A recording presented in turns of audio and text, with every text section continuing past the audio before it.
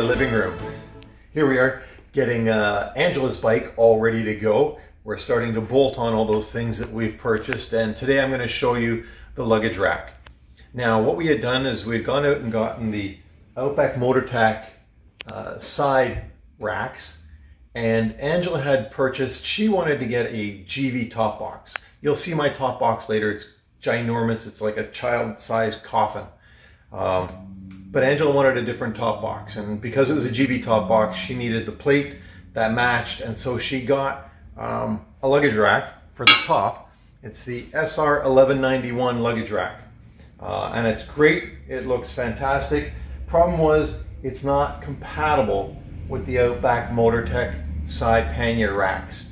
So we quickly discovered, on its own, this works fine, but it's not compatible with the side racks, so keep that in mind. We were, however, able to take the Outback Motortek rear pannier rack. It comes with 2 rails and the top plate. Well, I don't need the top plate. This is the top plate that fits with her Givi top box. That's the E251 top plate. And it bolts in here perfectly. The 4 bolt holes that are on the Outback Motortek rear rack line up almost perfectly with the 4 that are on the Givi rack that Angela originally got. So we've swapped it out, so the Outback Motortek side and rear racks compatible with one another. We're able to bolt this on, and just one sec.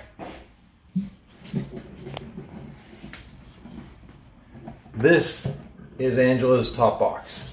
Big enough to fit her helmet and just a little bit more, and it goes on nice and easy. Bam. And that'll fit her helmet and a few other small things. Now, Outback Motortek has got some great reviews for their stuff, and there are a few complaints online with regards to how the stuff fits. And this is the second Outback Motortek rack that I've purchased, and I'm experiencing virtually the same thing with this one that I did with the other one that I purchased, which was also for a 2018 250 Rally. And that was, it's a close fit, but it's not a perfect fit. So once I had everything in and I followed the directions where you put all the bolts in, have everything loose so it all jiggles into place and lines up, I found that the one spot, which is this bar here that bolts down in here, wasn't lined up properly. No matter how I wiggled it, I couldn't make it work. It was out by about 3/4 of an inch. So what I did was I put a piece of wood at the back end here, and then I put a ratchet strap across the front.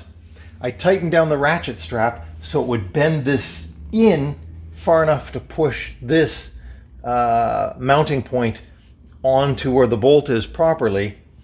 Put the bolt on, and I've left the wood in there just to keep it from being stressed at the back corner as well. So the front has got some stress on it. Hopefully, I'm not a metallurgist, I'm hoping that that stress is going to settle out.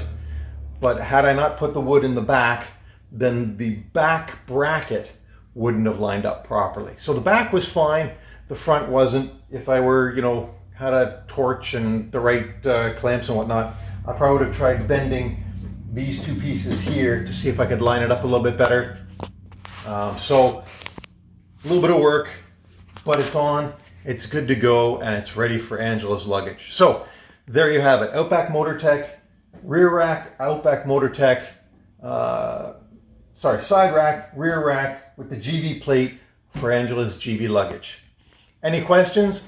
Comment below, and we'll see you again real soon.